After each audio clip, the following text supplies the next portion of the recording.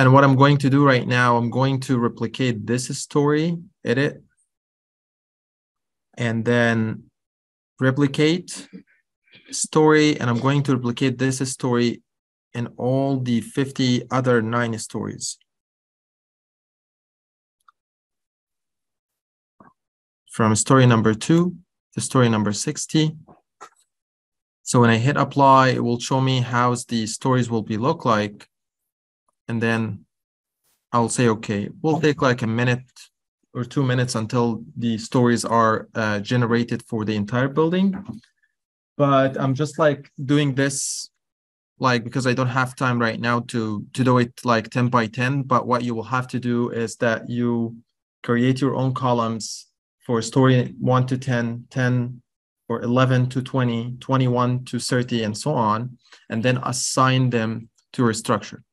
So this is my 3D model, and some of you complain about that the computational efficiency of their computers cannot handle 60 stories. You can use 40 stories, but I believe like 60, like my laptop is like 4 years old. It's i7, so I believe it will be the same with most of your laptops. So does anyone have any problems generating 60 stories?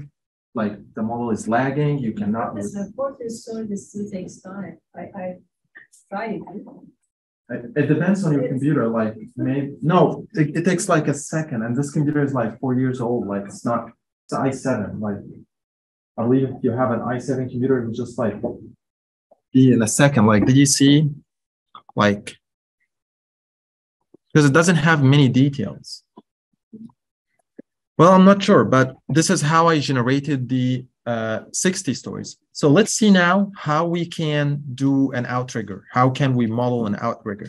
So for the outrigger, we need to differentiate between the outrigger. Okay, you guys get it? So what I'm going to do right now, I'm going to show you how I can create an outrigger here in the X direction and also in the Y direction. If you make an outrigger only here, so this will be able to resist the loads in the X direction. If you don't have an outrigger here, so there's nothing that can resist. So I'm going to do another one, and I'm going to show you how to draw build. Usually there's some research that shows the perfect position for an outrigger is at the 1/3 and 2/3 of the building heights. So you can search it, but actually it depends on the building properties. It's not perfectly the 1/3. It could be much more. So you need to try to find the perfect locations. There's some optimization algorithms. There's lots of things, but what I'm going to try right now, I'm going to story number 20, which is the 1/3 of the building height. Maybe story, yeah, let's go to story number 20. And what I'm going to do, I'm going to do an outrigger here. So I'm going to delete these columns and these columns.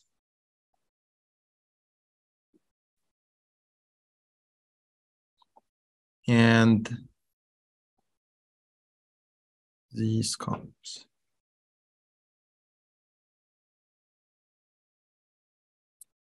Okay. And also I'm going to delete all the columns on the edge because I'm going to make a build. Like I'm going to delete all these columns as well.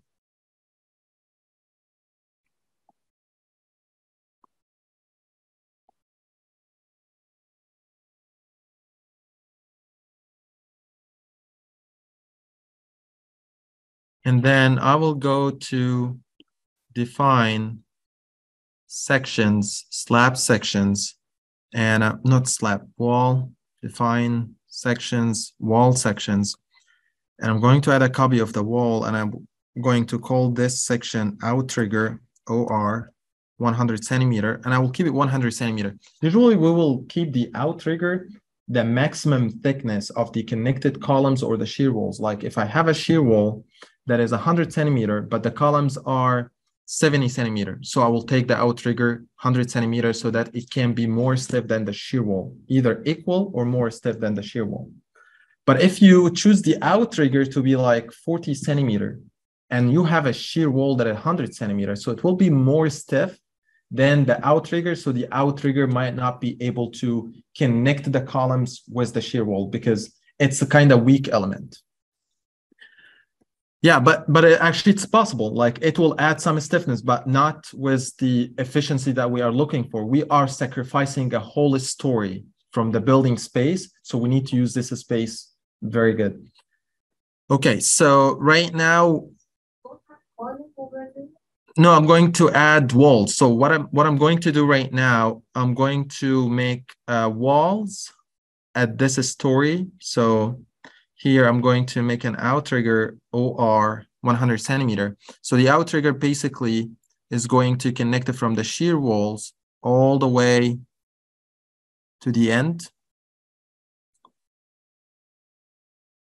And here.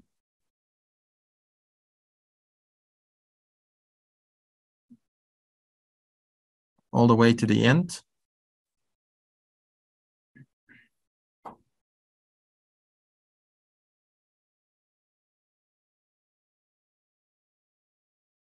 Let me draw the belt first so that I can snap the edges of the belt. So the belt is from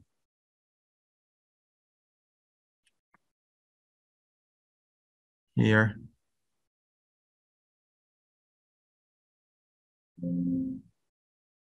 Hey, sir, so your outriggers and your wall are going to be the same, have the same property?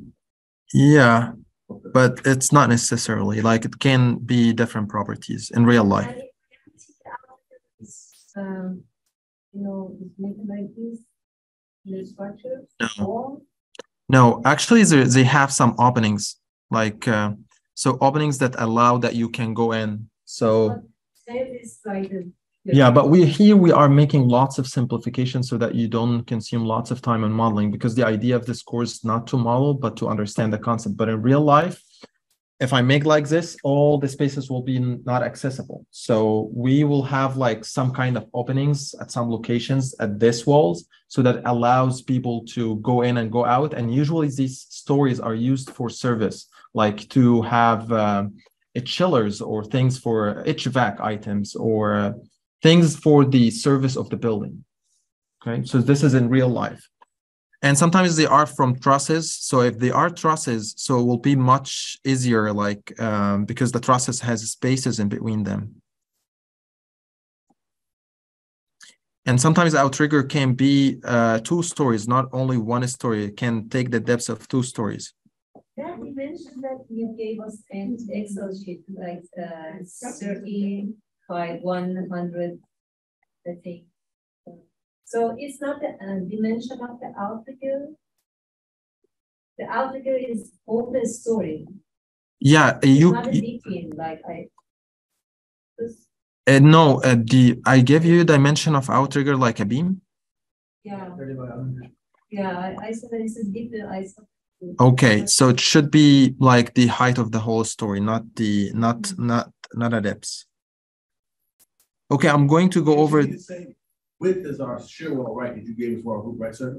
Yeah, it's better to be the same width of the shear wall. Might it change it? Yeah, so this is how's the outrigger look like, because an outrigger has the same thickness of the shear wall. So if I look at the 3D, it will be something like this. So it takes all the columns above and below. Something look like this.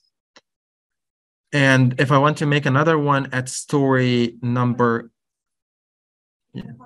Because the wall is not on the location on the grid line of the columns. When the outrigger comes down, it's on this slab, and under it there is no column. You mean underneath it? Yeah, I think you have to. Okay, so yeah, that's a good point. That's a good point. You can actually, it's better that we have the columns underneath the outrigger if you want to. So for the outrigger system, that's for the more efficient system. If we need a more efficient system, like you need to have these columns are in this in the same line with these shear walls. In our model, I moved the walls down to the grid line of the column. But it needs to be connected with this shear wall. If it's not connected with this part.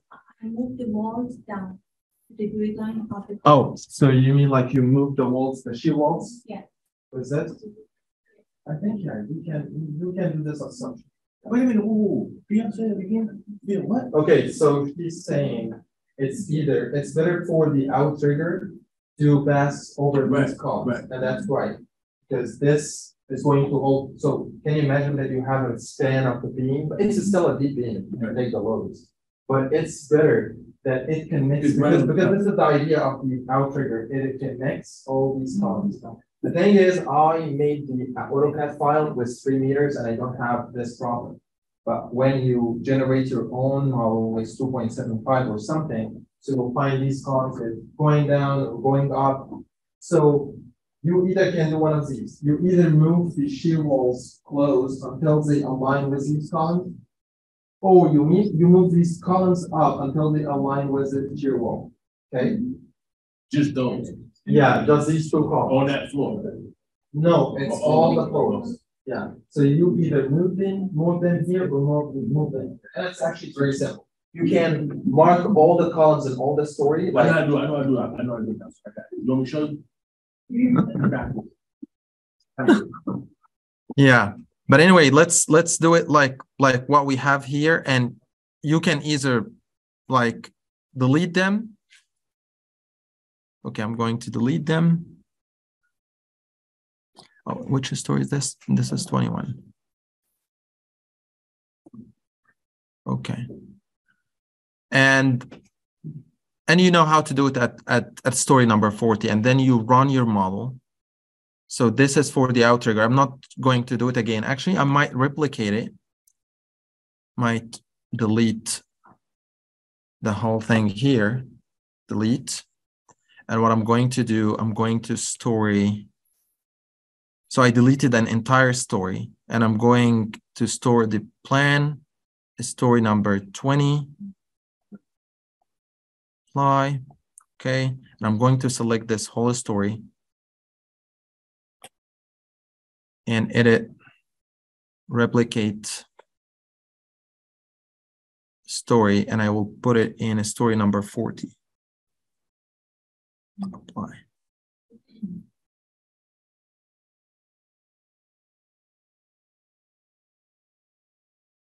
Yes, sir. You gotta change the columns though. What columns? Your columns on that story, because when you go, what was the first floor, like 20 something? Yeah, I said like at first you do this, but I don't have time right now. I made all the columns are the same for the entire building. Oh, for yours tomorrow. Yeah. Okay, so this is how it looks like. I have 2 outriggers, one at story number 20 and one at story number 40. Okay, so this is how to do outriggers. How to do trusses.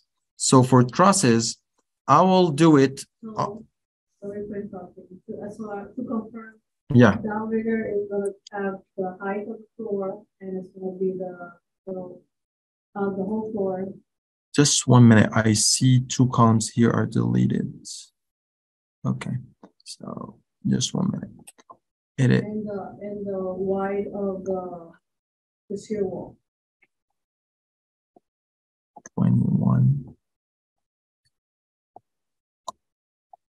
I deleted 2 columns from story number 21 by mistake. Let's go down.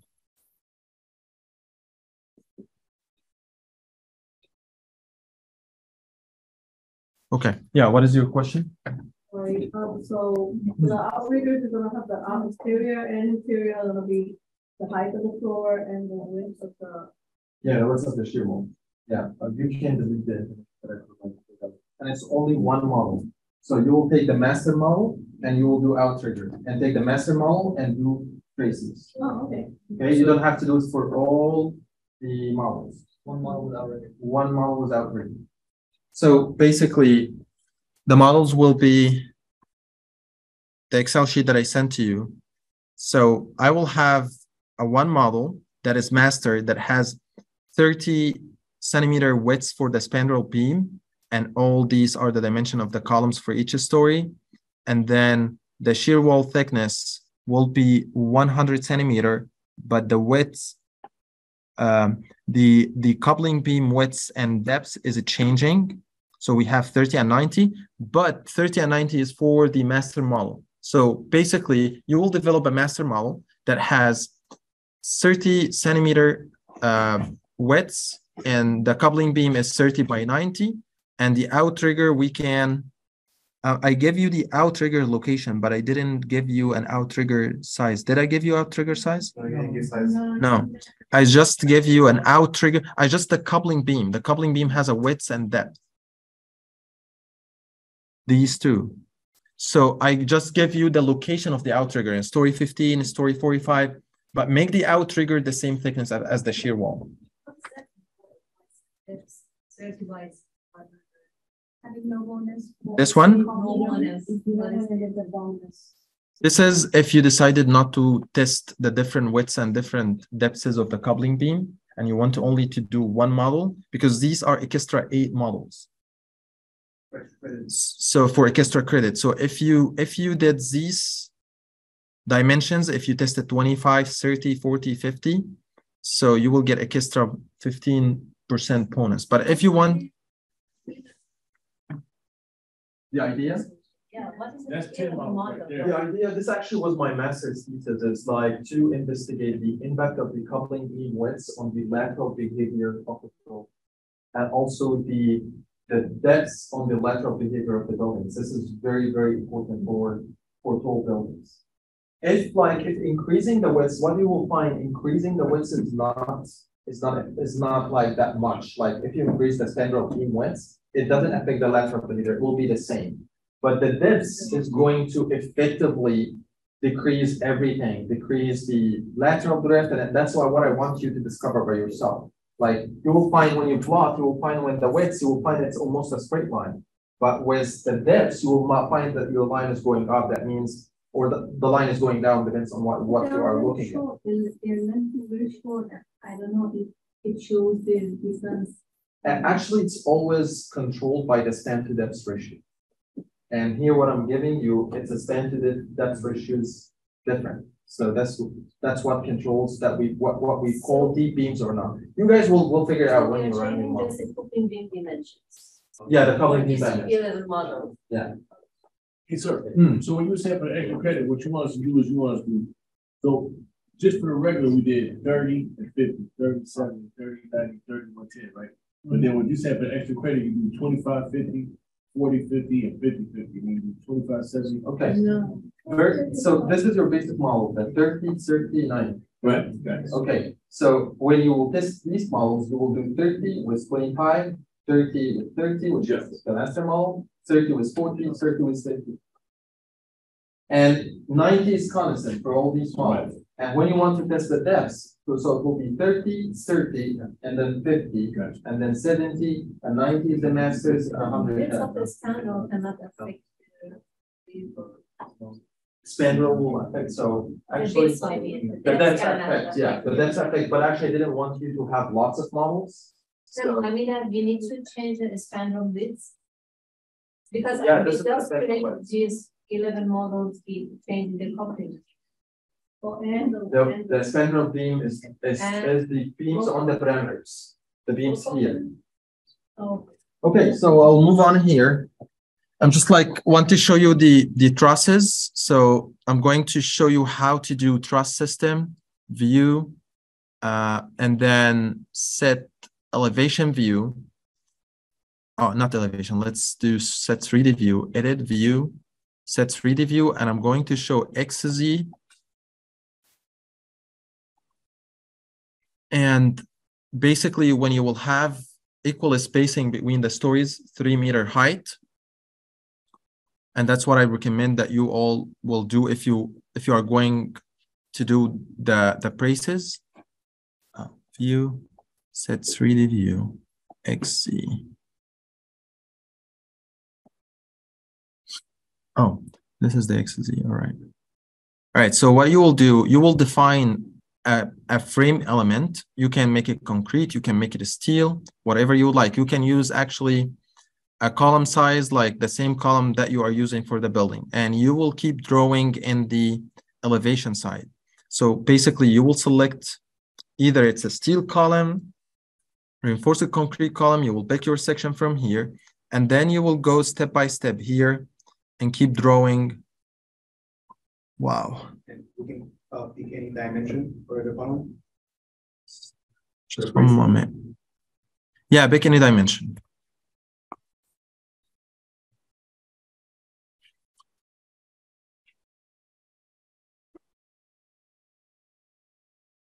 Okay. It crashed. Actually, I have 3 models are running at the same time.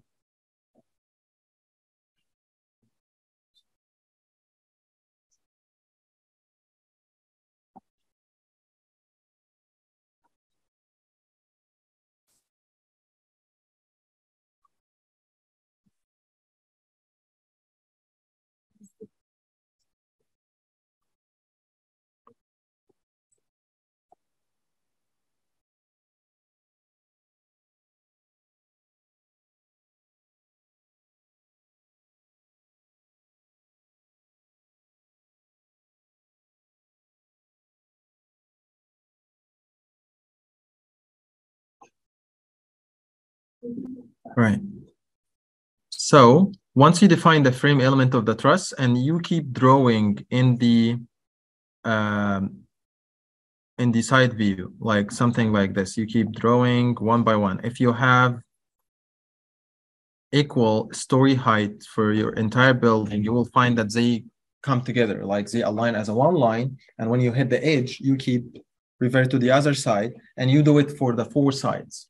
Okay. So if you did this, you can get the other 5% bonus if you try this model. You can choose whatever section, steel or concrete section. Okay. Hey, sir, can you go back though? Why's your that first line? Because I know that first floor is 5 feet. Yeah, the thing is, I did a mistake. I made the first floor 3, and the other floors is 5. I can change it. I go to the story, but I have to keep changing the 60 stories. Yeah. But if you did it at first, all of them are the same. It will be going something like this. And just start at the end and go all the way up. Yeah. Okay. So with this, I believe the geometry part is done. And let's go to the loads part. Can you turn on the lights, Gene? Dr. Paul, do you want that on every side of the building or just one side? The 4 sides. All 4 sides? And do we start in the same corner on all 4 sides? What was that? Yeah. Oh, we do it at X on all 4 sides. Okay. So you will do it this way and you will do it this way from both sides. So once you are done with this zigzag, you do the other zigzag at the same side. Oh, okay. You can consider the size though based on AS6. That's what I'm going to do right now.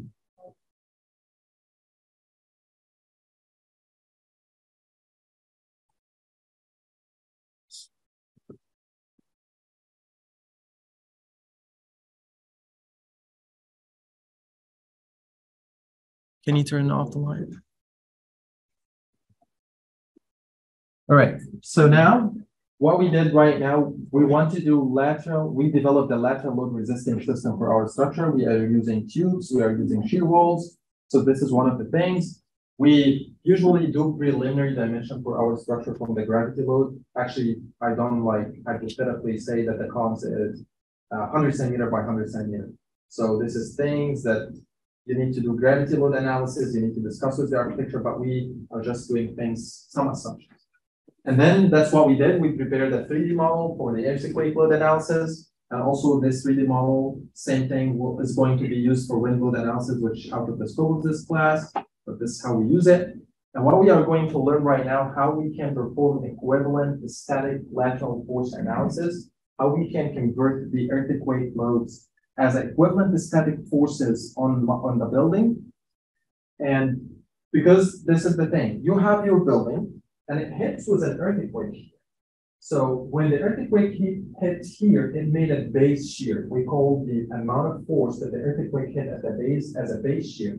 This base shear is keep getting distributed at each story. Each story is getting a contribution of this force and makes this story move. We need to know the contribution of each story from this force. So what do you think this force depends on, the contribution of each story from the base shear?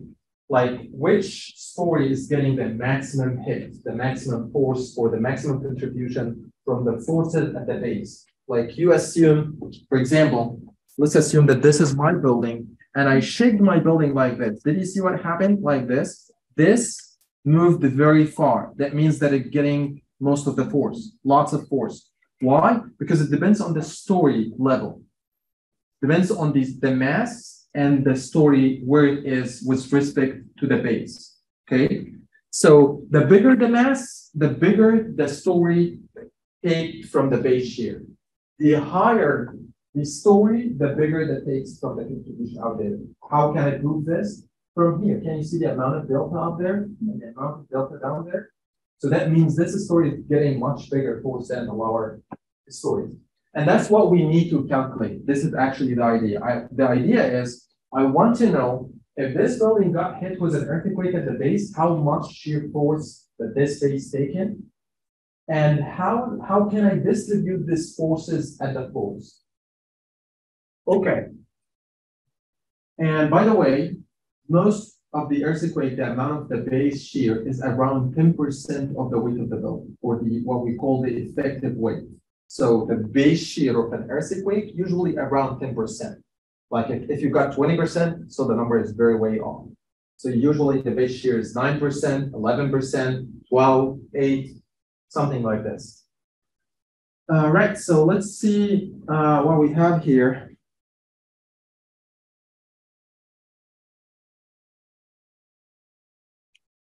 All right. So what we are going to do, we are going to learn how we do earthquake equivalent lateral force procedure according to the ASCE 716. Each country has different standards in doing the seismic design, but they are like almost similar. Okay. So let's see how these standards look like. The standards start by, you will need to identify the location of your building because based on the location, each location has different seismicity. So we call this by the maximum considered earthquake for each region. So for example, California have almost the maximum considered earthquake, but if you look at Florida, it will be the lowest. There is a map. If you look at the ASCE 716 at figure 22.2, you will find that there is a map that tells you with a contour map like this. This is the maximum considered earthquake in LA in terms of the percentage out of the gravity acceleration. So the gravity acceleration G is 9.81 meter per second squared, right? Okay, so it means 200 means 2G. 150 means 1.5 G. So if I want to design for an earthquake in LA, depends on the location. I should know, is it going to be 200% of the ground acceleration, 150, 125? If I look at Florida, it will be like 5%, 10% of G, so it's a very low G. You can assume whatever the location of your building is. But if you want to go to the extreme, you can assume that your building is in Los Angeles and you know what is the amount of G. And the G, we have two values of G. One of them is for the short acceleration and for the 1 second equivalent earthquake. So we will calculate both SS and S1. So SS is like for Los Angeles is 1.66 G and S1 is 0.6 G. Okay, so we calculate both the S and also at 1 second. All right, the second thing is the soil. The soil control how your building absorb the seismic energy. So you go define your soil. You can assume your soil, but actually, how about we all be consistent? We will assume that we have a stiff soil, not rock, not clay, but just a stiff soil, which is type D. Okay, so this is the steps how the codes are developing the responsive spectrum curve, the relationship between T and A. All right? Okay, once we are done, the second thing, once we identify the soil, we get what is called site coefficient. Based on the soil, you will hit some tables in the code, and then you will get two factors, FA and FV, short period site coefficient and long period site coefficient. So this table 11.4, you based on the soil type and the S that we calculated, you can get the FA, and the same thing, another table for FV. So we need to get these two values. The second thing, we use the information that we calculated from previous slide.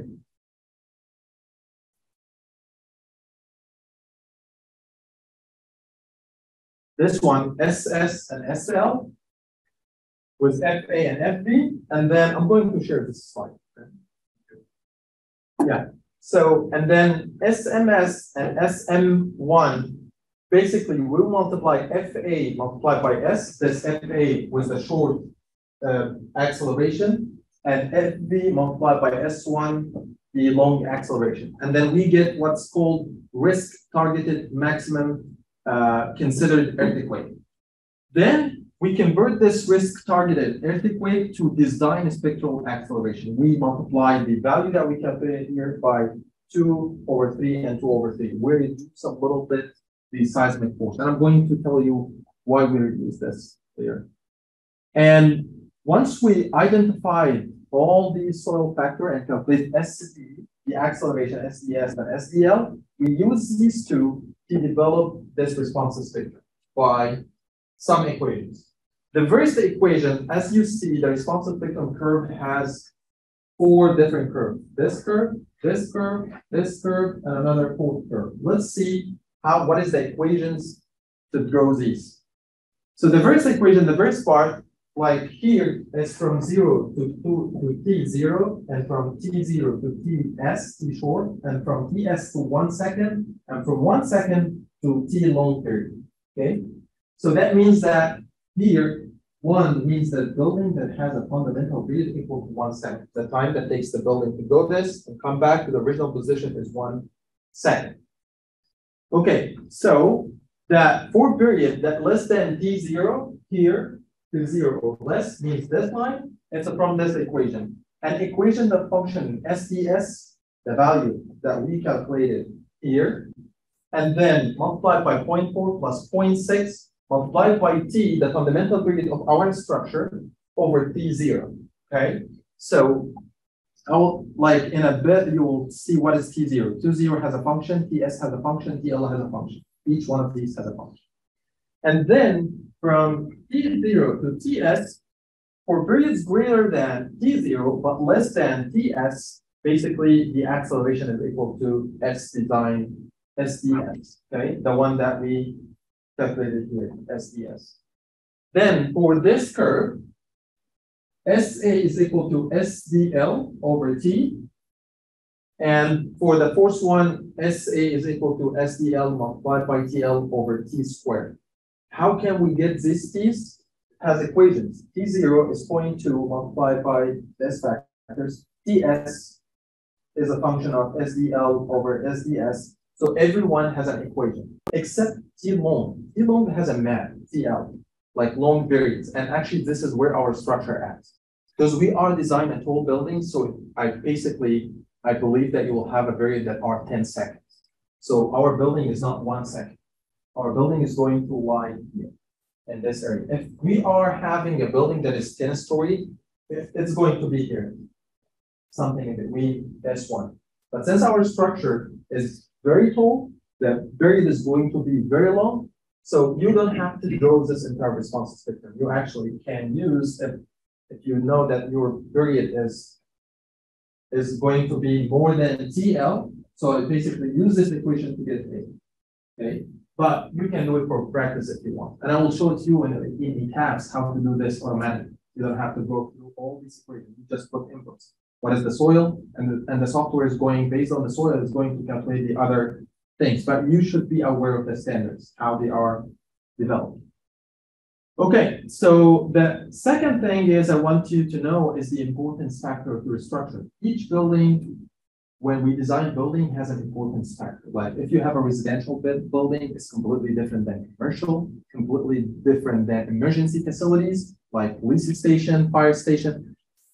Do you know why? Why each building has a different risk category? Why? Exactly. Because if you have an earthquake, yeah, the residential building can fail, but the hospital cannot fail. It needs to be at a different category because if the hospital is failed, cannot take care of the patients. Shelters like stadiums and are designed for risk category high. However, they shouldn't, but they are used sometimes as a shelter. If they are going to be used as a shelters during emergency, so they need to increase the risk category. That means that when you design the force, you multiply the force by 1.25 or 1.5. Some investors, when they build tall buildings, they are investing millions of dollars in these buildings. They decide that they go beyond the standards and they design their building at a different risk category because they don't want their buildings fail or their investment to be failed. But for our structure, we will assume, and actually this is the definitions of the different risk categories. How is the building is defined based on the risk categories. And we are going to assume that our structure is risk category 2. And for seismic importance factor, i.e. is 1. Okay, so it will be 1. All right, so the second thing that I want to talk about is the seismic design coefficients and factors. Can you turn on the lights in a few minutes? Well, yeah. Okay, so the seismic design is the only design for structures that we go to non-linear analysis, or we design the elements as not elastic.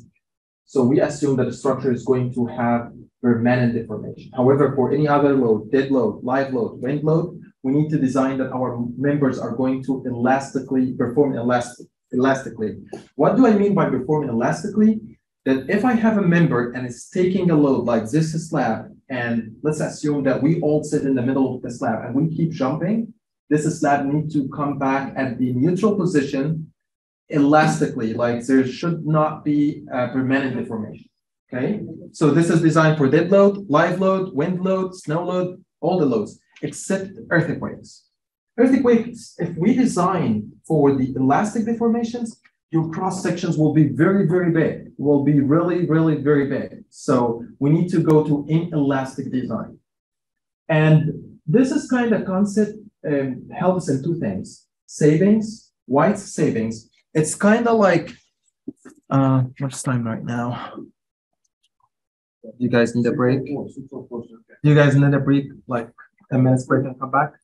Okay, 10 minutes break and we come back. And then I explain the inelastic design. Hey, sir, did you say RIE 1? Yeah. Yeah, the risk category will be risk 2, which is IE equal to 1. Excuse me, can you share something like Yeah. You will. presentation and There will be a presentation and report with the abstract, introduction, method to analysis and results. And it will be an SCD paper format. I'm going to send you a paper that shows how you should prepare your results. Like a paper format, like you are writing. When are we presenting? Yeah, next week, the results. Next week, yeah. Super question. So on the Excel, if we don't want to do the bonus section, my group is too big. So doing a lot of models might be kind of intense. Okay, so I don't know, maybe, I mean, if we want to do on, we haven't decided yet, but if we want to do the no bonus, it's just a single dimension that you're showing a map 9, says no bonus. oh yeah, it's you need to only do 1 model, not the 8. I'm gonna talk to them and see how much. Well, there are 2 people. Let's assume that most of the groups are 3. I think the majority of them are actually 4. Okay, let's assume that they are 4, and the contribution of each one will be like 3. So you guys at least need to make 6 models. If we want the bonus. Yeah, if you want a model. Yeah. Oh, but yeah, sure. I was thinking, yeah.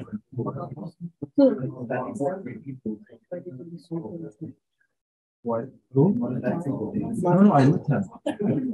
Oh, you didn't want to? He asked. I know. He asked like but you said that you don't have anyone in your group and you don't communicate, so I tried to connect with you guys. But he has lots of energy. Right now, you don't go like along with each other. He needs to learn. So, is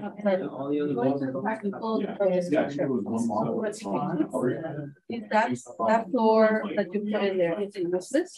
Yeah,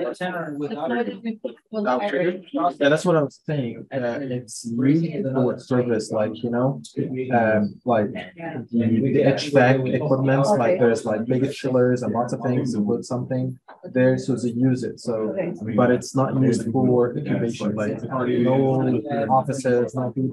It serves just the structural purposes, but also sometimes the allocated spaces, pillars, the HVAC equipment, something like that. Yeah, but you lose the floor. Yeah, exactly. You are going to do 4 floors? Okay.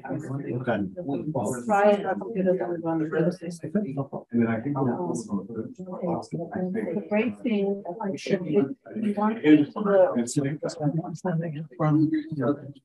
yeah. So the bracing, you don't want to call bracing, you just want that. No, cross bracing. This, yeah, like this. So you will do from this side and from this side, and then they will come together at one point. Thank you. Sounds good. So what we need to do, there is like a paper. It's not like it's not a paper. It's the same thing. Just like you will allocate what you write in a specific format. So you will put an abstract here. You make 2 columns. It's kind of the same thing. It will help me with the grading if you all have the same format. And when do you make the I really grade the midterm, but I just like need to put it on the system on canvas. Okay, you will. Yeah, I will definitely. This week, yeah. Next week, you guys definitely will have the grades for everything, the homework. Yeah. Professor, over here, I got the situation on the top because I got Okay, let me ask you a question. So Mark. Yes. So you guys, when you will do your model, do you activate the 3D? I mean, like, do you make it extruded view or simple view like this? Because if you talking about for the 6 stories?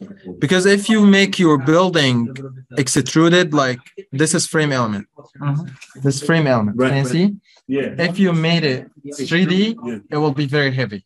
No, my community was trying to. So. Okay.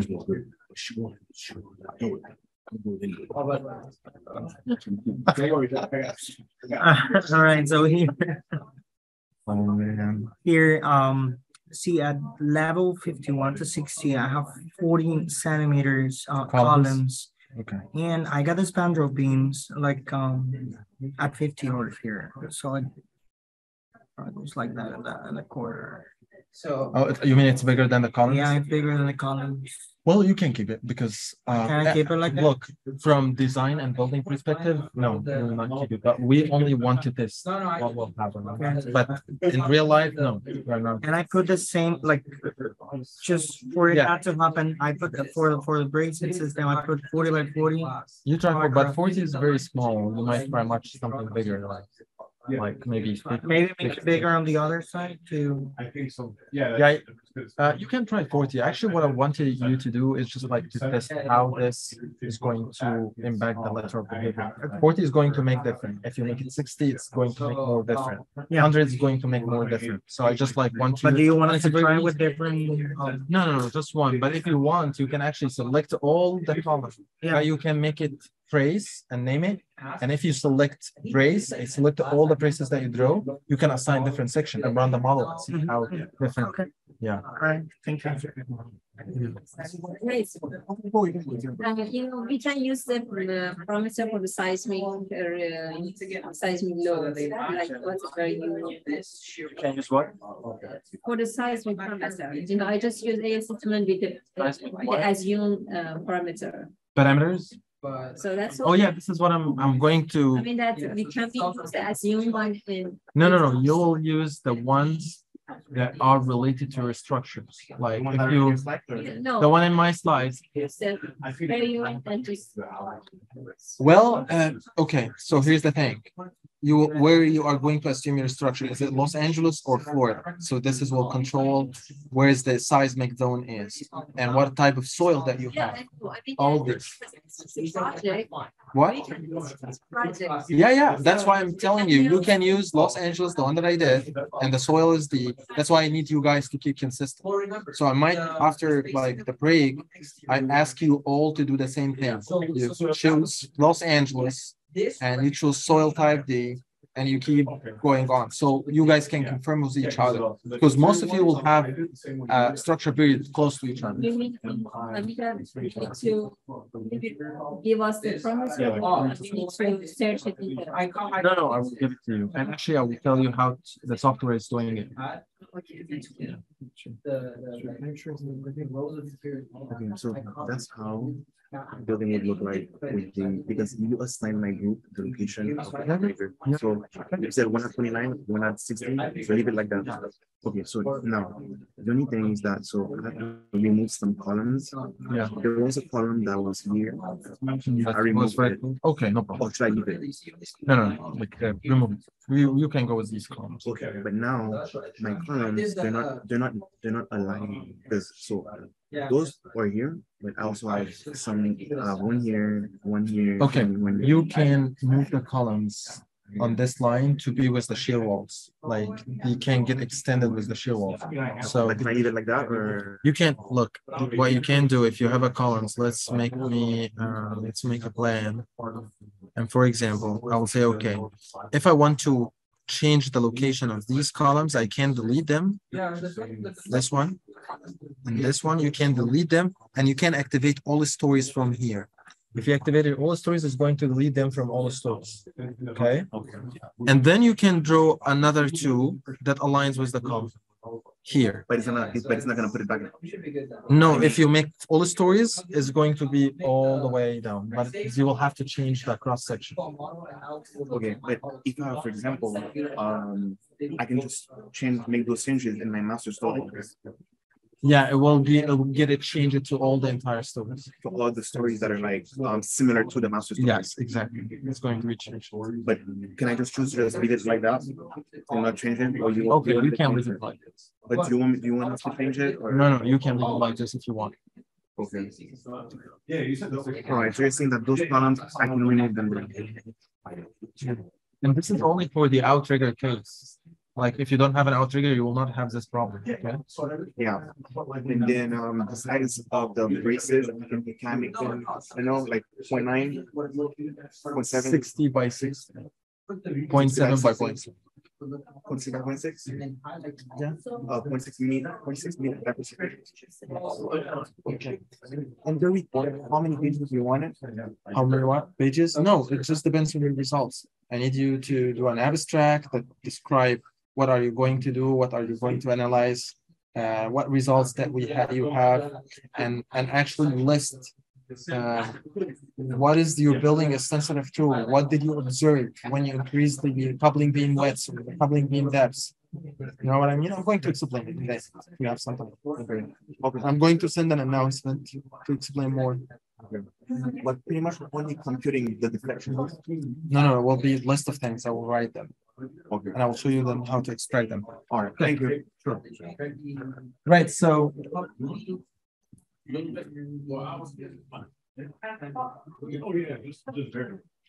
we just very. No, we just need to. Okay, yeah, that's fine. Yeah, you just go to the master. Yeah. So guys, let's get back 6:15, right?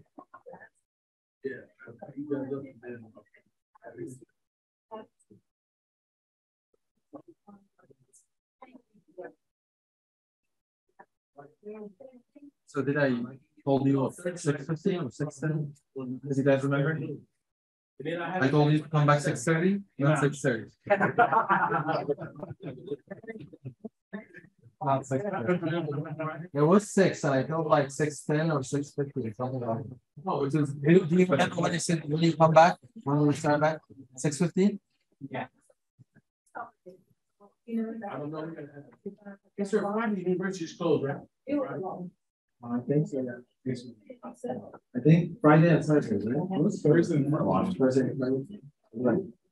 So guys, can we get settled so that we can restart? All right, so what I was talking about, that the seismic load design is the only design that we design the elements to be inelastic, to perform inelastic. So when we say inelastic, that means that we are designed for a lower force. What do we mean by lower force? Like, for example, let's assume that this is our structure and is getting hit by an earthquake. And this structure is going to deform like this. It's going to make this delta, right? If we are going to draw a relationship between the force at the base, F, and delta, so let's put delta at XY axis and F at Y axis. If it's elastic, so the relationship will be linear, something like this, right?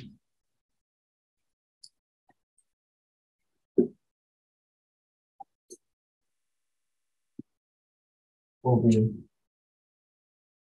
something like this, linear. But if it's inelastic, let's assume our structure has F. We will call it F elastic. And this is delta corresponding to the F elastic.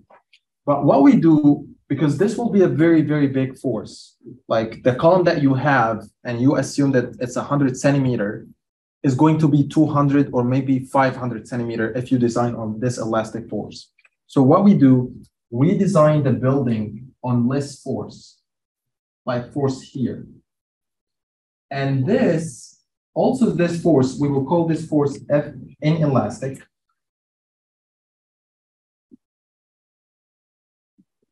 F inelastic.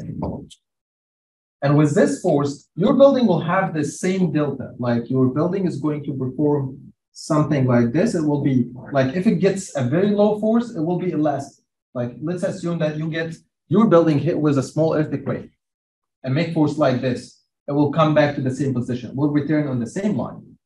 If it gets a force like this, it will return back on the same line. But if it hits this force, this is the maximum that your building is going to get.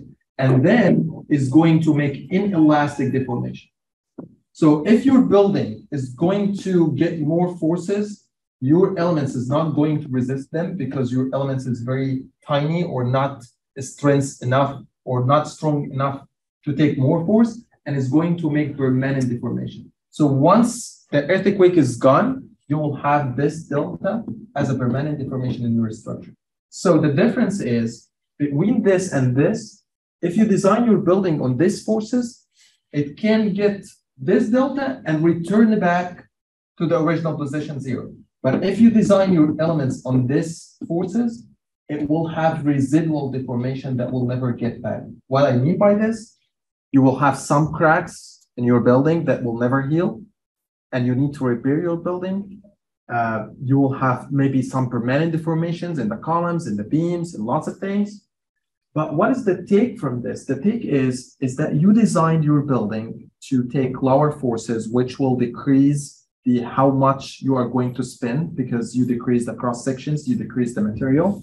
So this is a saving. What else?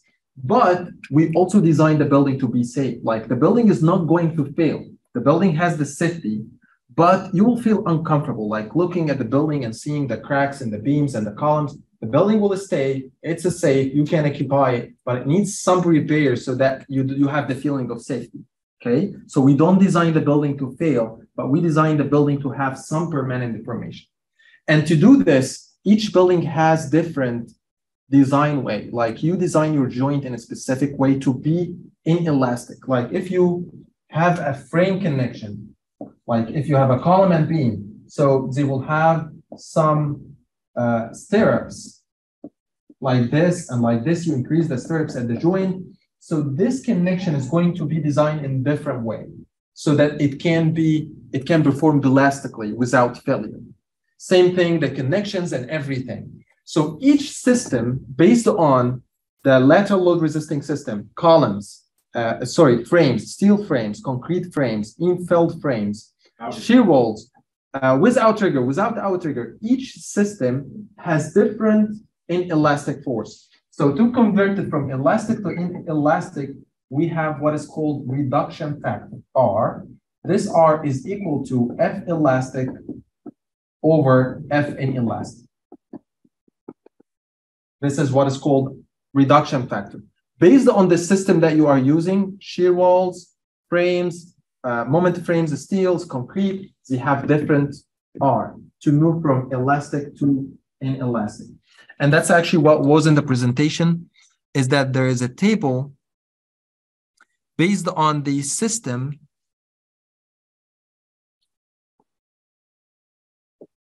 Can you turn off also? It's too much.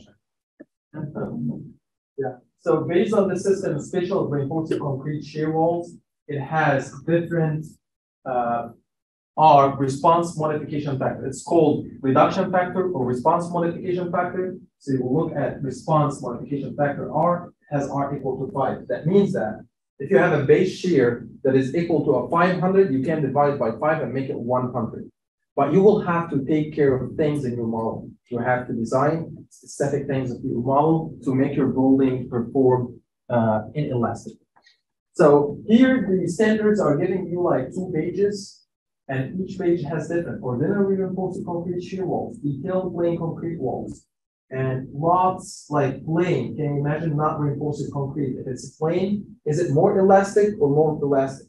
If it's a plain, that means if it has deformation, it will crack, right? It will fail more than if it's reinforced.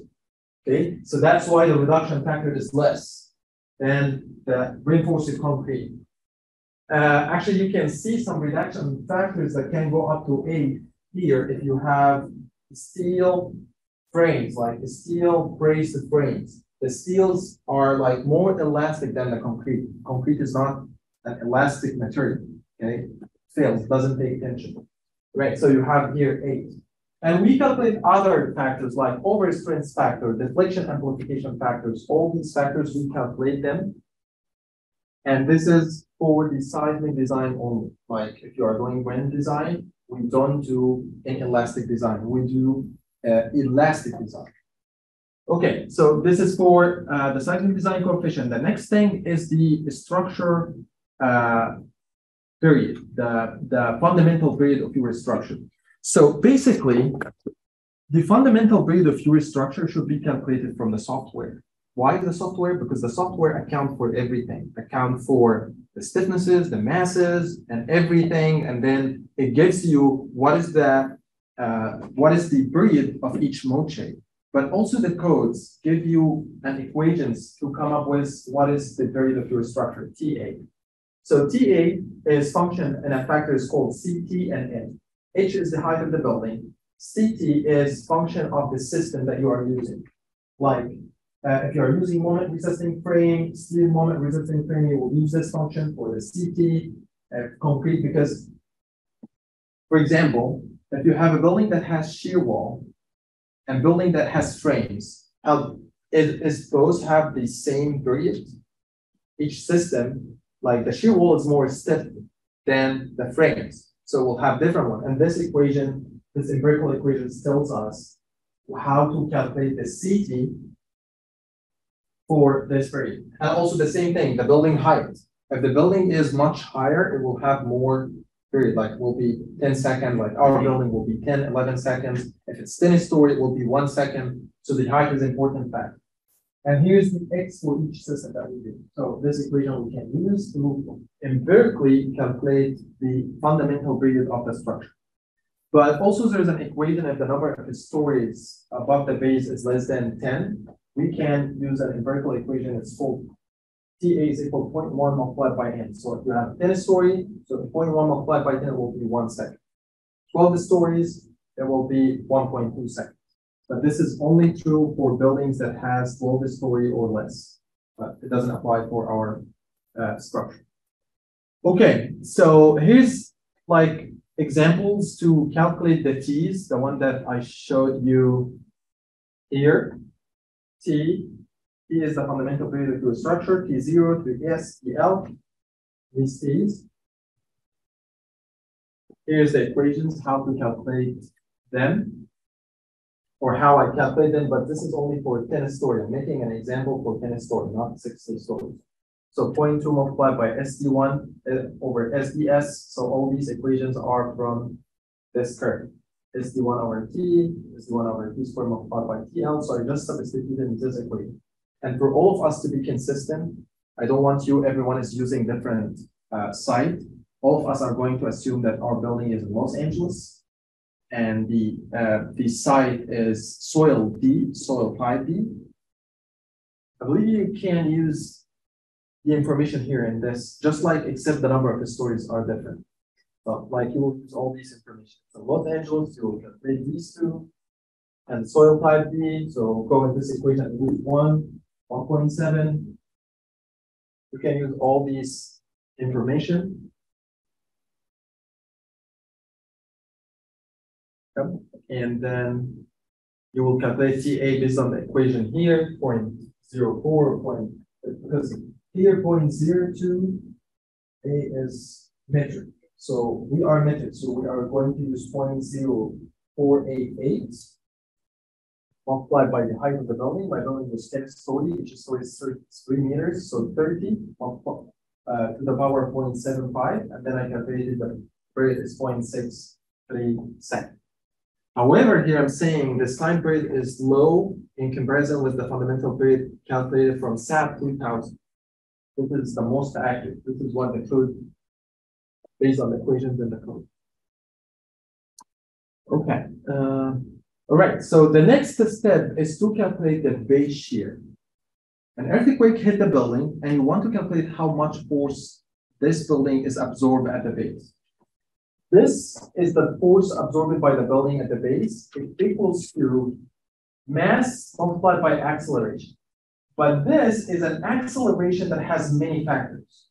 Has factors related to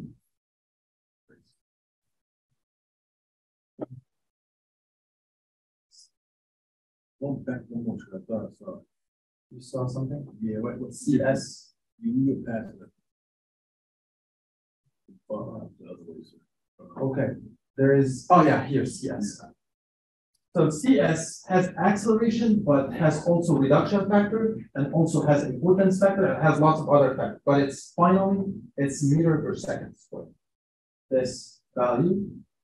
And this is the CS, okay? And then we multiply this acceleration by the mass, the weight over G, so you will have G somewhere here. So it's kind of mass multiplied by acceleration, but we have here weight multiplied by CS, but it's the same thing, but it has lots of factors.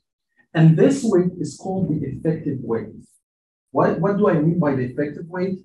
Like we have dead load, we have live load, maybe we have lots of other loads inside our building, but we only account for the load that has maximum probability to exist during the earthquake hitting the building.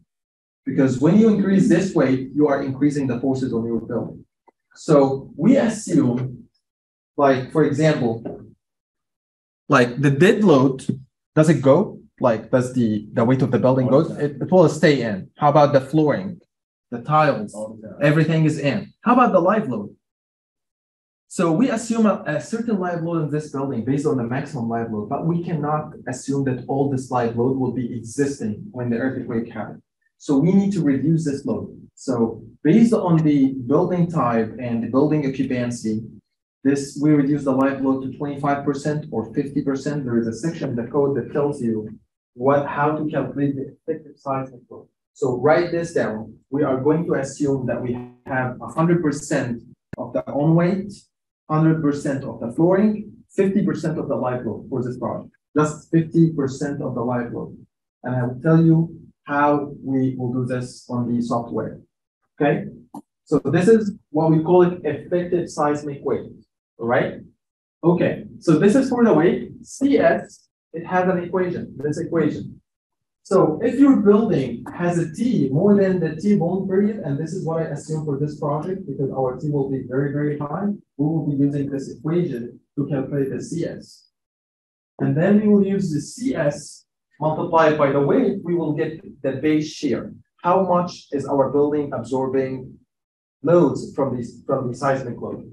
Once you calculate them at CS and the weight of your structure, you get how much base shear that you have. And I told you like an hour ago that this base shear value is at like around 10% of the building weight. But here it's 20%, which is a little bit higher than usual, but sometimes it can get to 20%. But I believe in our project is going to be around 10%. Okay.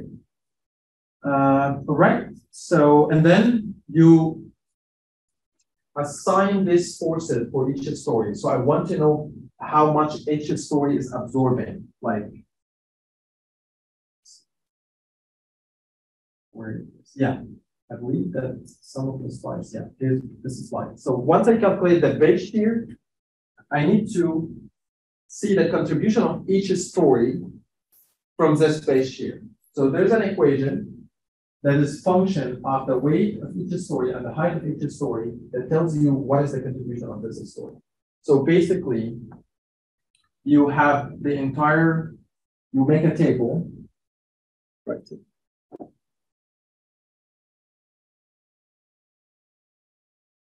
Can you turn on the light, please? Yeah. So we calculated the base shear. Let's assume that the base shear is 1,000 tons. This 1,000 tons need to be distributed in all these stories. I need to know what is the forces here. The sum of all these forces should be all 1,000 tons. Okay. So what we do an Excel sheet, and this sheet will have the story number, the number of the story, 1, 2, 3, up to 60.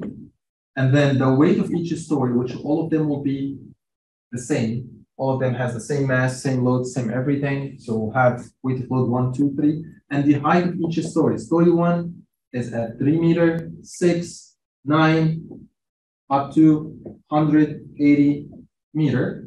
And then you multiply WI by HI.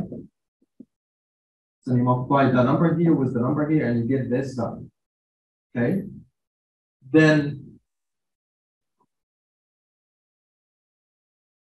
this is WI by HI, and then here you make an Excel function to sum all the WI by HIs. Like you sum all the values here. Okay, so this is for each story. If you want to get the contribution FI of each story, FI is equal to the weight of the story multiply the height of the story. I mean by the height from the base here, FI, over the sum of WI's, HI's, over this number. Did you guys get it? Okay. The weight of the story multiplied by the height of the story of the sum of all the weights and all the heights here. This number. Okay. So right now we got the contribution of each story. Then in your building, let's assume that this is a plan of this story, the story here. I'm looking at the story at the last story of your building. This is the center of mass of your building. You hit the load that you calculated here with the center of mass, you multiply FI. Like this is my story, and then I hit this building at the center of mass. Am I going to do this manually? No, we will let the software do it, and I'm going to show you. Oh, it's recording. All right, I'm going to cut the board work recording. All right, so does anyone have any question on this? Let's see how the software can do this. All right, okay, you can turn off the lights. Okay, so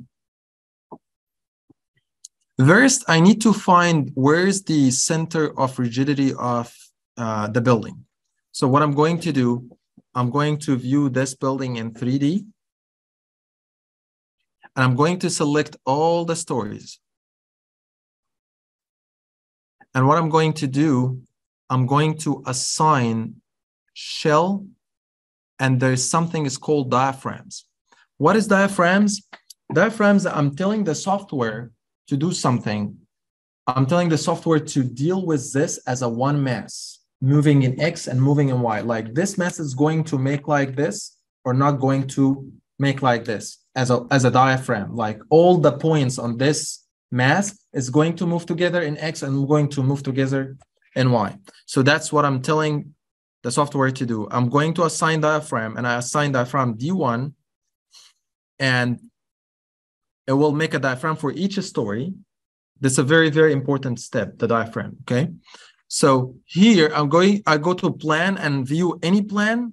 You will see how is the points all are connected to the center of rigidity of the building. So this diaphragm is dealt as a one mass or as a 1 point. The diaphragm basically can constrain all the degrees of freedom of the structure in 1 degree of freedom, which is the degree of freedom of the mass here. So all these points on this floor is either go together X or go together Y or rotate together. Cannot leave each other. All of them should have the same X and the same Y and the same rotation values. Okay, so this is what the diaphragms do. Each story has a diaphragm. So each story has a point, and this point is free to move X, Y, or Z or rotate. And all the points on this diaphragm move together. Like all the building at the same story can move in X, Y, and Z together. All right, so this is for the diaphragm. The second thing for seismic, I need to define the mass source. What mass that will contribute to the seismic? And this is the mass that I just told you, the dead load and 0.5 live load. 0.5 live load, you will go to define and do something is called mass source. Define mass source. This mass source is only for seismic. And when I go to mass source, I will modify the current mass source. In your model, you will find all these nothing here. But what you will do, you will make a combination to the software so that can use the mass. So I will tell the software, use all the dead load multiplied by 1 and the flooring multiplied by 1.5. and the live 0.5. And right now, the ETABS can now calculate the effective weight of our structure based on this combination, okay? 100% of the dead load, 50% of the live load. Okay, so this is for the mass source. The second thing that you need to do, since we assume that our structure is going to behave inelastically, so that means that our section is going to be cracked. I mean, like, it will have a permanent deformation. And we need to design our section like we need like effective stiffness for the building. Actually, our building will not have 100% stiffness. It will lose some of the stiffness because it will retain some inelastic deformation. And the codes, the ACI codes give you how to design a crack section. Like it tells you in the ACI code, it tells you like the columns need to be reduced in inertia to 70%, from 100% to 70%. And walls need to be 70% and beams need to be 35%. Slabs need to be 0.25%. What I mean by this, you will make the software do the seismic calculation based on cracked sections, not elastic section or not full sections. How can I do this? It's a very easy. You will select all the columns in your structure. Did you name the columns C1, C2, C3? So what you will do, you will go to select, and I'm going to properties, frame section, and I have columns, these columns. I'm going to select them. It will select all the columns in your model, and you will assign frame, and you will find property modifier. When you go to property modifier, you are going to crack your section moment of inertia in X and Y direction. So you will make the moment of inertia in X direction not 100%, it's going to be 0.7%. Okay. All right. And then you will say, okay. That means that my section in this way working 70% and this way working 70%. Same thing for the beams. You will select properties, frame section, and I have beam 25 by 90. You select all the beams in your structure. Okay, maybe I have different beam.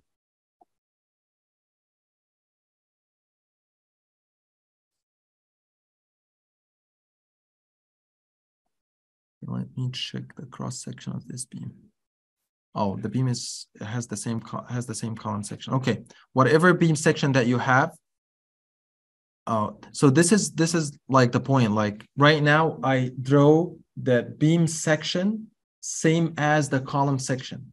So right now I cannot change it. If I assign to column, it will be assigned to beam. But you have the column section separate from the beam section. So what you will do, you select all the beams that you have and multiply the inertia by 35%. So it will be 0.35. Same thing for the wall. You will select properties, wall sections, and you will go to wall and also the outriggers and spandrels. Select them. And then you will assign shell, and you will find stiffness modifier for the shell. And then you will make the bending about M11 direction.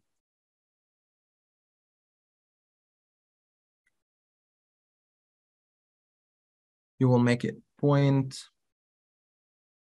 The walls is going to be, let's make it 0.7. M1 direction and M22 direction, 0.7. And actually you can make all the bending modifiers 0.7 here, and then you will hit OK. And for the, I'm going to post the table that shows how much inertia that you should reduce. I'm going to post this page from the ACI code. And then once you reduce the whole inertia, so right now your building is ready for inelastic analysis. Yeah. So right now we did the reduction factor, the stiffness reduction, mass source. So right now we are ready to define a load pattern that is different from the dead and live and flooring. So we will make another one. It's called earthquake in X direction. And we will go to the load type. You will find seismic. You will hit seismic. And the self-weight multiplier is 0 and auto lateral load. So basically, the software is asking you, do you want to calculate the lateral load by yourself and you enter this load as a user modifier or user coefficient? Or you want to use one of these standards? So you can do what I did and calculate all the loads by hand, and you get a table by all the forces and assign your loads story by story. Or you can copy them from the Excel sheet to your to the SAP 2000 platform. Okay, you can do this. Like actually, in the Egyptian standards, when I used to design buildings in Egypt, they are not here. So I have to do all this calculation by hand and get all the forces and copy the forces from the Excel and import them to ETABS. So I go to user defined loads, like user loads here. So basically, if you go to user loads, it will be something like this. And if you hit add and modify, you will find a table that asks you what is the FX at each story.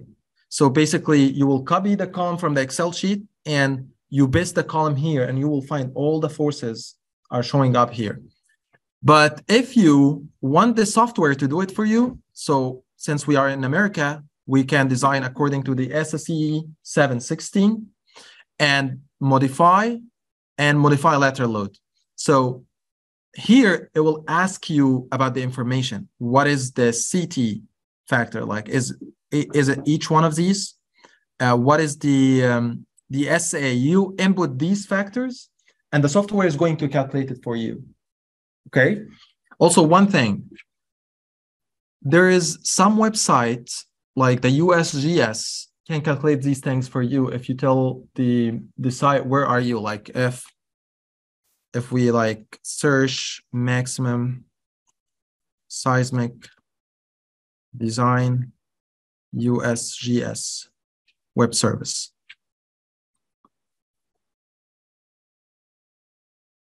All right, so you can design according to the ASSE 716 standards. Let's not this site. There is a map service. Yeah, here GIS service, earthquake models product, earthquake hazards. Wow, not this one. Design ground motions. Yeah, this one. ASC 7 hazard tool. You can check this tool. And basically, you can go to the address, let's say Los Angeles, California, and search and check seismic. And when you check seismic, you check what is the risk level. We are risk category 2. What is the soil class? We are soil class D, stiff soil. And then you view the results. And basically, you can see a summary of all these parameters. SS, S1, the maximum design earthquake, the design earthquake, and it gives you everything about the soil. So it basically calculate the equations that I just showed to you. It's not that big deal. Like if you put this equation in an Excel sheet and you just change one factor, it will change the whole equation. It's just like, it's kind of a little bit fancy, but that's actually what basically this software is doing. You can use this and use this information to build your model. Okay, so you can copy this information and put them here. But since I'm doing X direction only, I will uncheck Y. You can include eccentricity, like the software is going to try if the force is eccentric, it's not hitting at the center of mass. Or this takes into account many uncertainties you didn't include in your model. Like we didn't model the stairs, and the stairs really impact the center of rigidity because the stairs is kind of something that add rigidity to your building. We didn't include many things. That's why we need to include eccentricity, but you don't have to care about this for this project. This is when we do design. You can actually make the eccentricity 0. Like you can uncheck these and only check X direction only for this project. And here is the CT, like you can put the CT, here's what is the software did it. You can make it user defined. Like you give the software or ETABS, what is the value of CT, and it's going to calculate T. Or you can give it T directly. What is the T that you have, that you calculate from the code? So you can put T here. Or basically, you go to like I showed you that there is a table for the CT.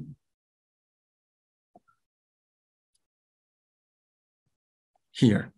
Yeah, so all other structures, so going to be 0.0488 or 0.02. And that's what the software did it, 0.028 or 0.8. So you just check these. Here you have the top story is story number 60. You put SS, S1, a long period, the one that you calculated either manually or either from the website here. You put all this information here, FA, FV, SDS, SD1, and then the response modification factor, R, omega, CD, all the factors here, response modification factor over strength factor. And once you hit run, the software will use these factors to generate the loads. So you don't have to go through the whole process. You just put the factors, and software is going to run the equations and calculate the loads and assign the loads to the slabs. And this is only in the X direction. So if we say, okay, you can add a copy, or you can add another one, you name it Y, and add new load and modify this load. And you can uncheck the X and only check the Y direction. And then you check all these factors, you put all the right numbers, and then you say, okay, and then you hit run. It will take like 15 minutes until your software complete the run and you start getting the results. Okay, is that clear? Do you want us to run load combination? No, just the earthquake in the X direction. Okay, so for the report, do you want? You can, if we are going to do design, you can add a bunch of the dead, a bunch of the live, and also the earthquake, and then you take this load, design the columns, design the shear walls. We are not going to do this. We just need this training action that coming from the earthquake, how much lateral force that we have, lateral displacement, inter-story drift, shear lag, and all of these information. The model should we separate like dead and live load? This is how our slab is like acting, and then Yeah. Load, this is how our Earthquake X, yeah. Because the lateral drift is only coming from the earthquake. All the vertical loads is not going to make lateral drift. So it's coming only from the earthquake. Okay. So you run your model. Once you run your model, you will get a result something like this. Like this, you'll have like this is, yeah, it will take some time. Let's show the results on another. So this is the model with the out triggers. After I run the model, let's see how we show the results. So let's show analysis results. So I want to show you some informations. First thing that I want to show you how to get tables to show reactions. So you can go to plan and you can go to story number 1 or base if you want to get reactions.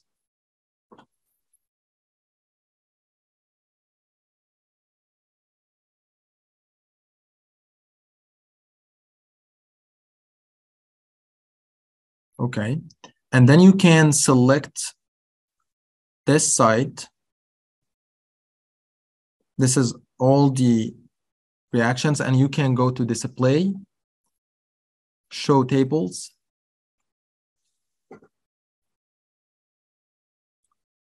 And in the tables, you can get joint output. You go to joint output, and we need to get reactions, joint reactions for these columns, okay? And you will select the load pattern that you need to get reaction for. Okay, I want to get the load pattern earthquake X. And then you will say, okay. And then you will say, okay. So it will shows you here the reaction.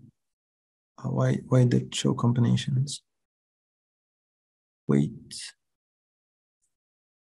Okay, it shows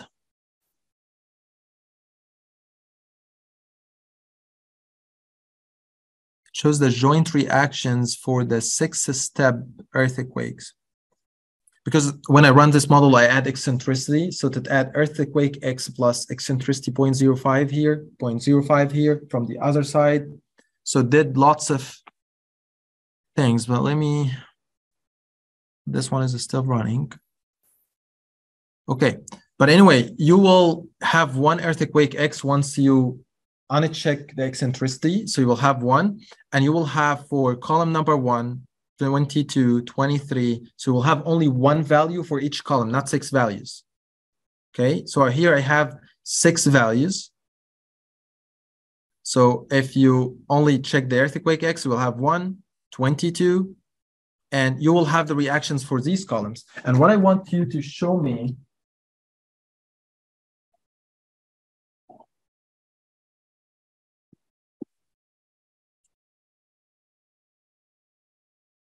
this side, there's columns here. And I'm showing the earthquake X, means the earthquake X at the moment is this way, right? So I believe that this column will have a reaction like this, and this column will have a reaction like this, okay? So you will get the reaction here, here, here, here, here. And then you take them to Excel and draw them, see them how they look like. Supposed to be not linear, and it shows you how does the shear leg look like. Something like this. That's what it's supposed to show, like how it will be something like this. I need you to do this at the base and also another 2 stories, like at story number 30 and story number 60, and show how this look like. And you can plot them on the same curve. So they might show something like this. And another story is going to be something like this. So this is when you plot them. And what we plotted right now is reactions. So how about stories? For stories, you will select columns and show the reaction, show the internal force in the columns. Like you basically going to view, set 3D view. Just for one model, yes? What? Just for one model. Well, I need for all models. So it's just one view, you know, and the really computer is low speed. Even once you just open something, it takes time. And I don't know, it's so hard. So you will basically, Results in such a computer. All right. So if I'm telling you, if you have a load pattern and I'm asking you to define this earthquake and you just like put some numbers and run the model and just what you are going to do in this week, just getting the results.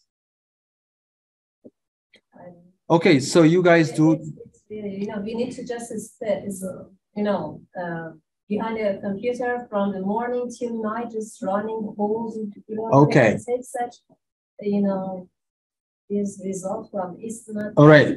Okay. For the shear lag calculations, I will ask you to only get it for the master model, but for the base shear and other information, we'll get it from all models. You will have to run all the models and get one number. But since these are many numbers, I can allow you to only get the shear lag for the master model. But for other models, it will be something specific. Okay, let me write this down. All right, can you turn on the lights?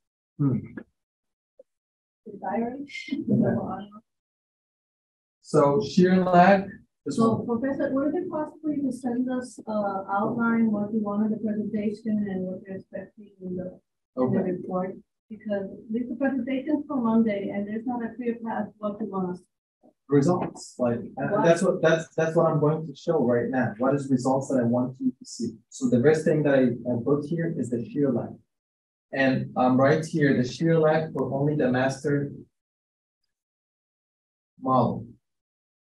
I want to show you, like you have a building here. First, don't freak out. Like I mean, like you guys are going to do great. Like if you guys do your best. And I'm going to like assess you based on what the best that you do. I'm not like pushing you. When you guys say this is too much, I keep reducing the loads. Okay. For the shear lag, I only want you to calculate the reactions at the base columns and show how they look like from the earthquake. Will be something like this. So you will select the columns and then you export the table and see what reactions that you have at the column location. Just for the master model, okay? The second thing is interstory drift. I'm going to show you how to do the interstory drift in one click. It doesn't have to be something like, just you will say, show story drift, copy, paste on your report. Enter story drift. And actually, because it will take like a minute, so let me show you how to show it. Like, basically, what you will do, you will go to display and you will find story responses. You hit story responses and a window is going to show up and then you can copy paste the curve that it will show and put it in your report, something like this. So this is how the story drift look like due to the cases dead load. I'm going to change it to earthquake X. You change the case here, you will find a table, and then you will change the case from dead load to earthquake, something like this.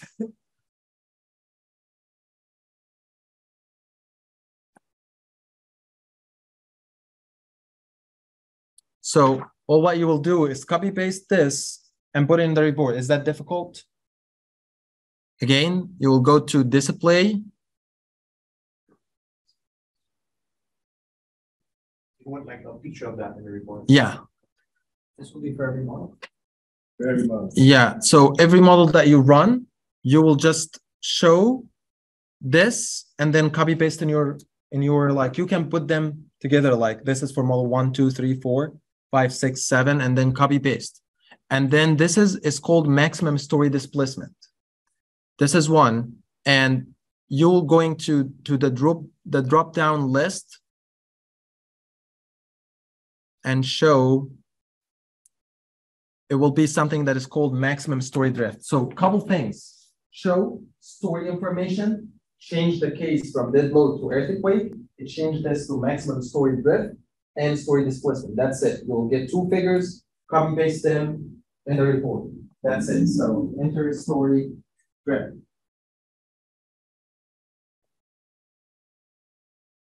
So how come the water in the Y direction is not moving? It's no drift in the Y. I'm sorry. Okay, here I'm changing the maximum, not the maximum story displacement. I'm going to make it maximum story drifts. Let's make it. Okay, so this is for the drift. The second thing, or all the other things, it will be just one number. Like you will have a table that put these numbers in. You will put a table that you will have the inter-story drift, maximum drift. Maximum drift for the building is the drift at the tip here. Here. You find it and put it in a table. Like you'll have a table and put the numbers. Like story drift and what is called fundamental period.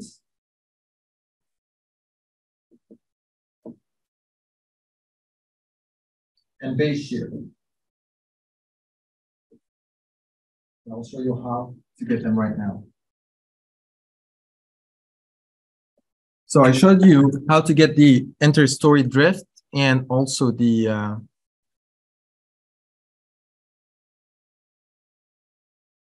so this shows the displacement. Like here it shows how mood 1 is showing, and I show you how to get it. So basically you will go to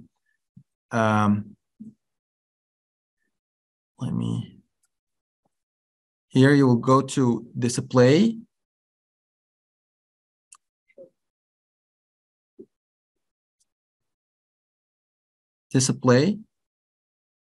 and then you'll go to deformed shape, and in deformed shape you will say that I want to show the mode shape number 1. Mode shape number 1 is the here. You will not case, you will show mode and mode number 1. There's mode number 2, 3, 4. We need to see how is mode 1 look like. And when you say okay, it will show this shape.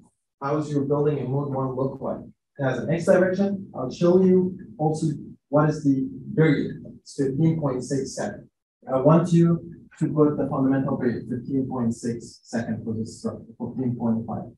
So just 2 clicks, show deformed shape, deformed shape, mode 1, and then you will get one number and put it in a for model 1, 2, 3, up to 10. So this is one number, maximum drift, one number.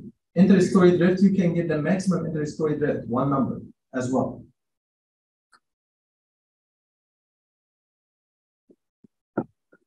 So let me get back here. So this is the maximum inter-story drift. This is how the building drift look like. Can you see? Do you guys know there's difference between drift and inter-story drift? Drift is the total. Inter-story, the difference between this story and this story, this story and this story, okay? So what happens here is because of the outrigger, that is the shape, but actually, if there is no outrigger, you will find that the maximum story drift is going like this, and returning back like something like this. But here's because of the outrigger is pulling back your structure. That's actually the benefit of having an outrigger, it decreasing the drift. Like I believe if you don't have this, it will be something like it goes like here, and then we turn back here. So you'll have inter-story drift, very big here. All right, so I believe somewhere here it shows the maximum, like here. This is the value of the maximum that I want to see. But also I want to see the shape, the profile of the building, how it looks like. Okay, so it's basically one click. Display, shows story information, and then this will pop up, and then you will change this to maximum story drift and change this to earthquake. And you will show that. Is that difficult? Okay, sir, real quick. Which one is the max drift? This is inter-story drift or max? This is inter-story drift. The drift is always like this. It never gets back. Okay, okay, got it. But this is interstory drift. The drift is something like this. Okay, and then show that two on there? Yeah, so you will show two profiles for your problem. Interstory drift and drift. Okay. Yeah. Like you're in not story drifted. Maximum story drift, that's what we need. Maximum story drift. If you want to show drift, I showed it last time. Like here, you will go to sorry, this is maximum. Right, let me check. This is drift. Oh yeah, this is a story drift, but interstory drift will be like, this one should be something like this, but it makes like this because of the displacement. Interstory drift will be similar, but it's going like this, very sharp. But it's kind of heavy, like it's still loading. But on the display type, it shows interstory. Yeah. I'm just wondering if this one is working. You'll go to display and story response plots. Is it temperature? Is it hot?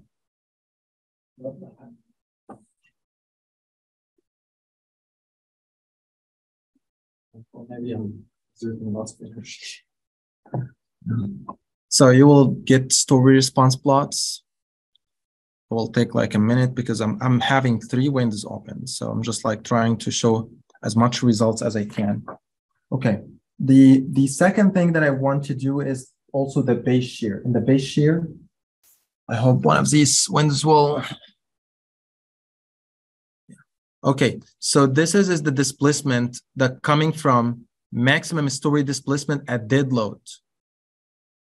But I need to change the dead load. So here, can you see the drop down? I will make it earthquake X and it change the displacement type. I'm not going to change it because it will take lots of time, but I just want to show you how does the drop down look like, the drop down list. Here, can you see it? You will find maximum story displacement, maximum story drift. You know right now the difference between displacement and drift.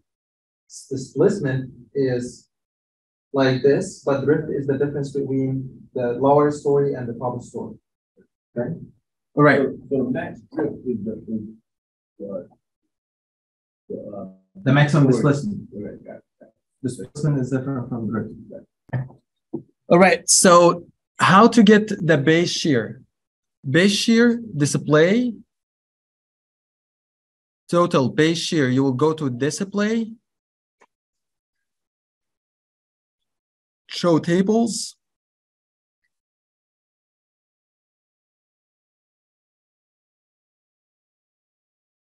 And then in tables, you will show structure output and you will show base reactions. Okay, let's uncheck all of these. Base reactions, click. And then you'll select the load cases. So I want to show the base reactions earthquake X. And then I will say, okay. Okay, let's see what is the base reactions.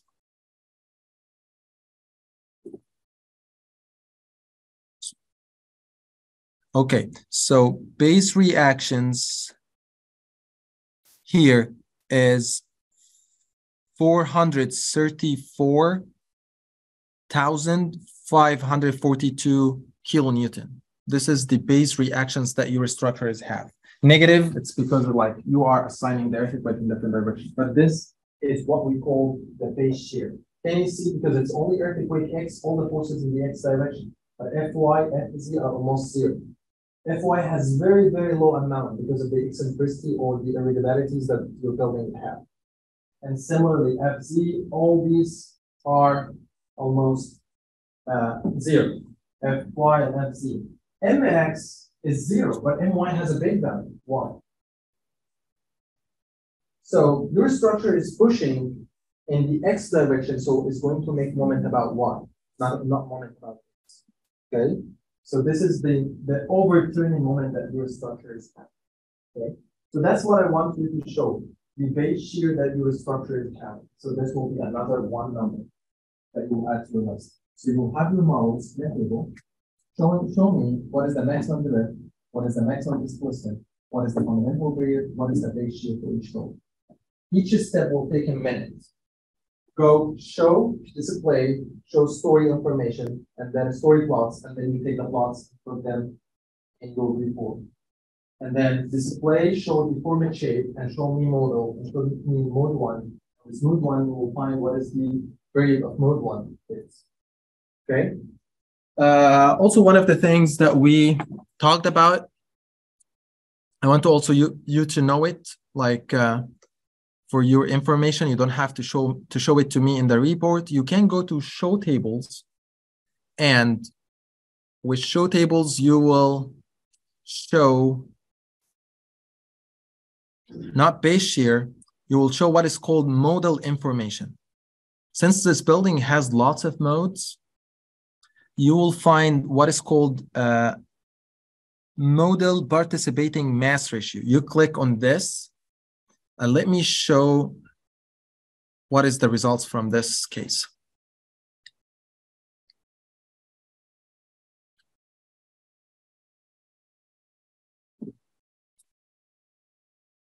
So basically, this feature is going to show you what is the period for each mode shape 1, mode shape 2, and also what is the amount of mass that each mode shape is moving.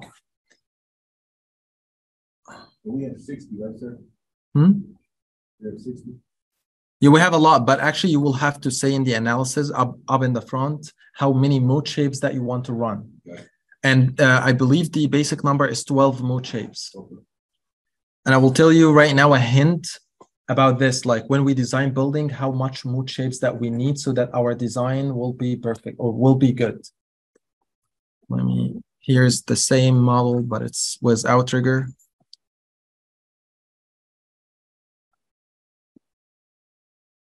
I don't know why it's taking its size. Please wait while the table. Yeah, here it comes. So it runs and got you all the results. So node 1, so it runs only 12 nodes. However, this building could have not 60. It could have 16x, 16y, 16 rotation, a lot. But maybe the model will take forever until it runs all these models. Okay? But right now we will run 12. But the thing is 12 enough to run our model? So the codes are saying for your model to be accurate, you should include as much as of this mode shape as soon as you are shaping 90% of the mass. Okay? If your nodes contributes to total masses that are shaped more than 90% of the total mass, so your model is good. Okay, so let's see. The first period is 15.6 seconds.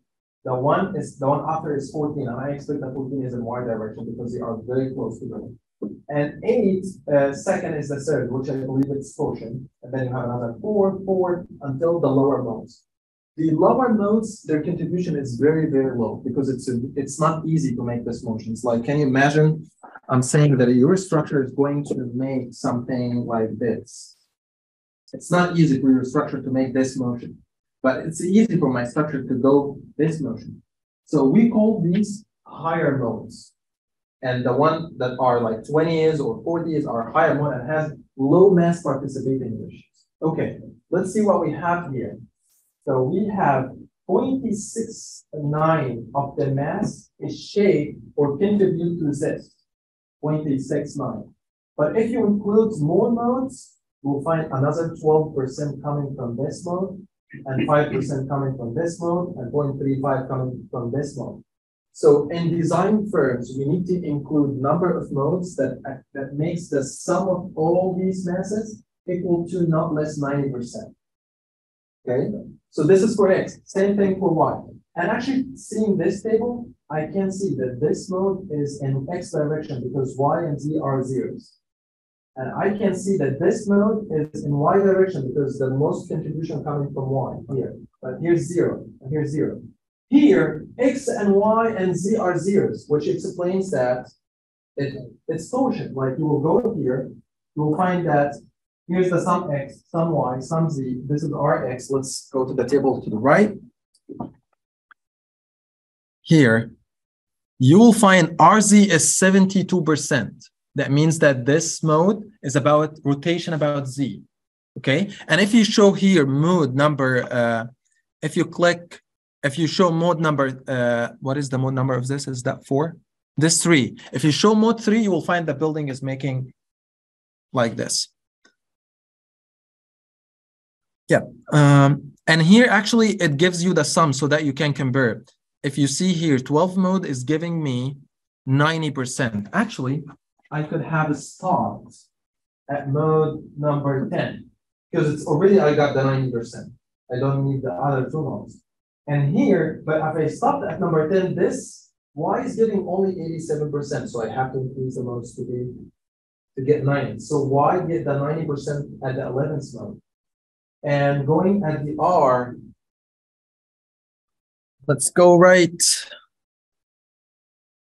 here.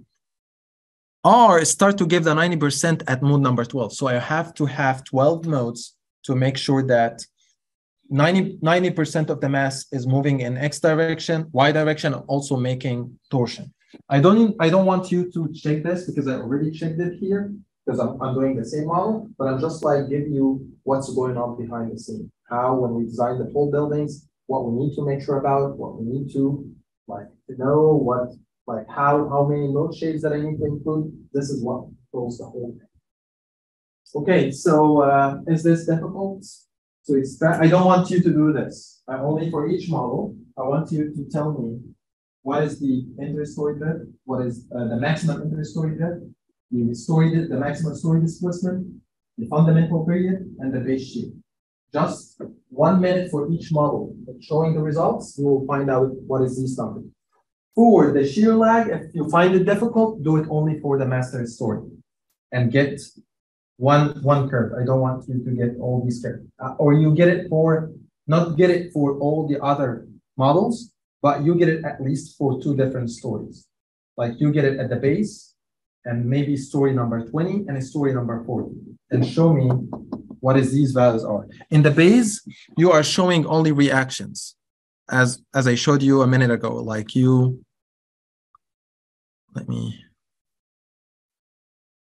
select these columns and show the reactions. But if it's a story number 20, you will go to the plan. And then maybe you'll go here, story number 20.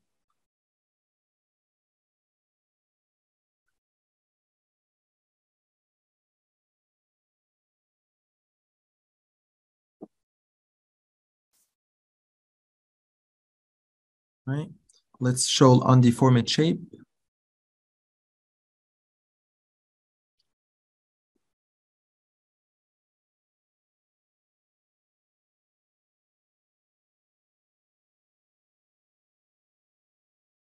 So on the format shape, you basically click here. Actually, story number 20 has an outrigger, so we will go a little bit up to the next story. Okay, and I will clear my selection, and I select these columns on this side. And you will go to display, show tables.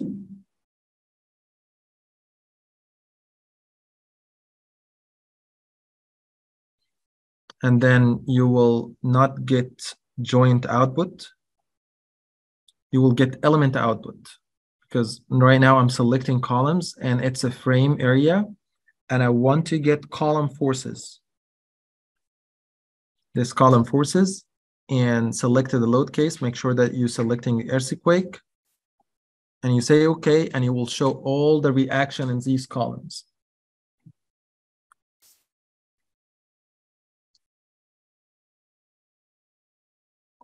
Yeah, so you will basically have one earthquake load. This is C1. All right, let me see if I select.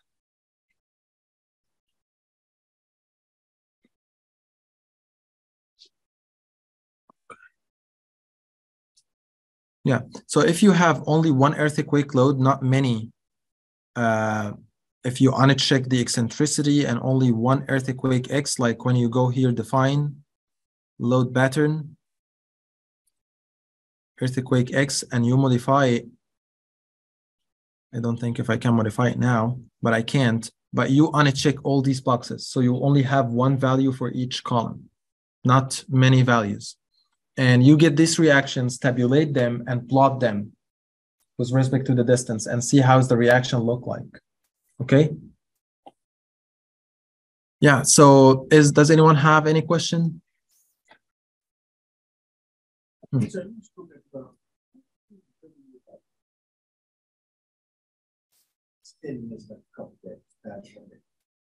You mean like the full submission?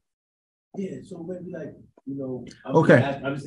Okay, Maybe but actually, on Monday, we come on Thursday or something. That would be more time. actually, what I listed in the project description, you need to present your results next week on Monday, but you can submit the full submission like few days after, like. Oh, okay. Yeah, so 28th, and you can make the full submission at like Saturday, December 3rd. Like you write the report and 5th. It's the last day of the classes, like the 5th. Okay. You do with the 5th, sir? But the thing is, I'm not sure about the grades. There's a deadline to submit the grades. So what was that? No, sir. December 3rd is the last day of 13th, she said 13th. 3rd. No, the last day of classes, Yes. the 3rd, right? December Yes, sir. 3rd. So I believe we need to target December 3rd, and then because I have to submit your grades at least December 5th or something. Okay, is that good? Yeah, it works. So basically, you will work on the results and get your model ready, and that's what you care about. And maybe you write the report in the time from 28th to December 3rd. Like you have 6 days to write the report. But since you all have the geometry, most of you, when I met them in my office, they have the geometry almost done. Yeah. So basically, all what you will have to do, you will go to define load pattern and then define the pattern of the earthquake and put all the parameters. All what I did in the first hour, I just want to show you how all these are coming from. But basically, you can go to define and put the numbers. Yes, sir.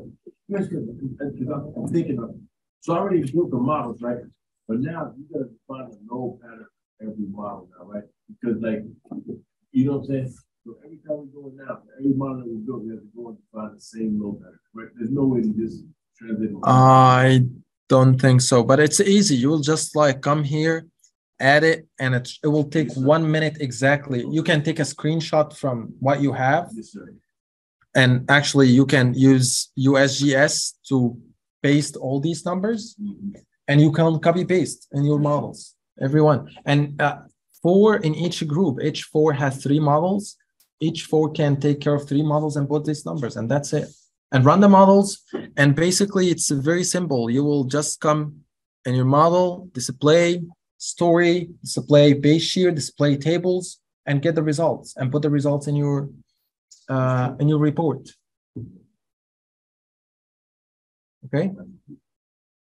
And I will be available this week, so stop by my office if you have any question. I'm sorry I wasn't available last week. I was out of state, but this week I will be in the office. But just like email me, tell me like when are you coming, so I make sure that I'm in my office at that time. I don't have meetings. Option for the Slack was 25%. I will post the. I do want to work on 0.25.